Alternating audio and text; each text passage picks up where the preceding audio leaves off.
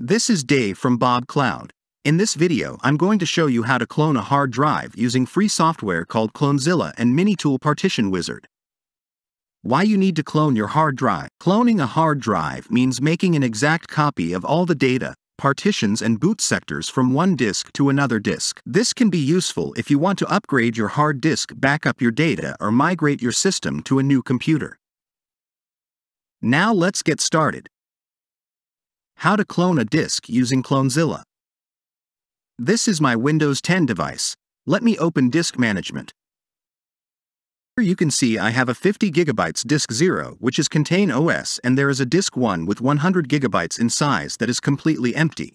Restart your computer and boot from the Clonezilla USB drive. If you don't know how to do it, check out the article in the description. On the Clonezilla main screen, select the first option, Clonezilla Live, using your keyboard. Keep the language as US English. Keep the keyboard layout to US keyboard. Start Clonezilla from the menu. Here you can see list of features that Clonezilla can perform. For this video, we are going to select the second option, Device to Device. Using this option, you can clone your entire disk or partition. Select Beginner Mode for an easy cloning process. Select Disk to Local Disk to clone the entire disk. Carefully select the source disk that you want to clone from the list. Select the target disk that you want to clone from the list. Keep this settings as default. Keep the first option and press Enter on your keyboard. Here, check the source and target disk and press Y. Again, press Y or Yes on your keyboard to confirm. Clonezilla has successfully started the process. Let me fast forward it till the end.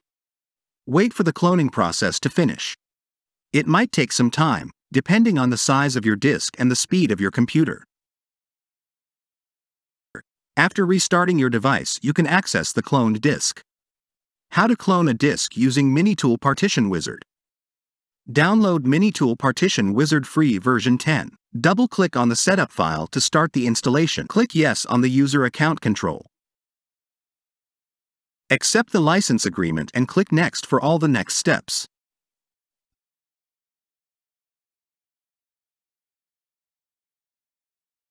Click on Install to start the installation. Click on the Finish button and click on the Launch application. Here you can see my source disk that is 50 GB and the target disk that is 100 GB in unused space.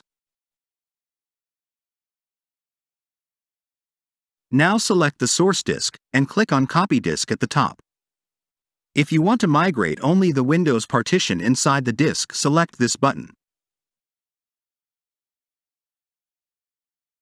For this video, I am going to select Copy Disk. Click Next button on the welcome screen. On the Select Disk to Copy window, select the correct source disk and click on the Next.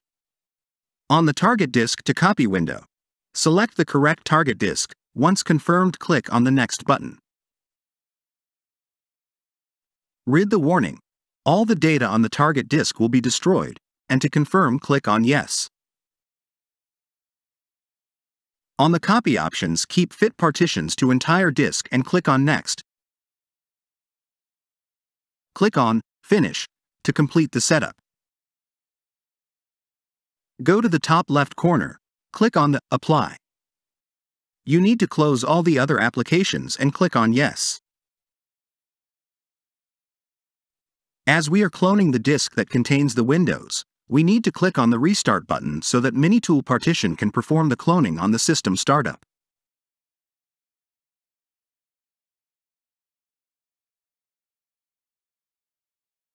Minitool Partition Wizard has successfully started cloning process.